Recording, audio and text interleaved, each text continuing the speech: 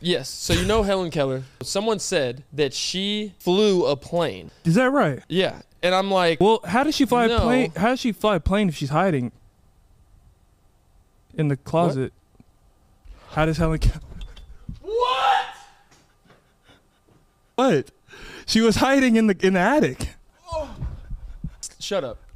Shut up. She got. Did she? I thought she did. She get free and then fly the plane? Oh my God! What is happening right now? Like, oh my God! I'll give you one more chance. Helen Keller. What is she known for? She wrote a book in the attic. That's Anne Frank. Helen Keller's the woman that was blind and deaf. Oh, I was thinking about Anne Frank. Yeah, Anne Frank. Anne Frank is the one that hid Nazis, Germany. Helen Keller's just blind and deaf. No, we're not redoing anything. I don't even want to finish the story. How'd you fly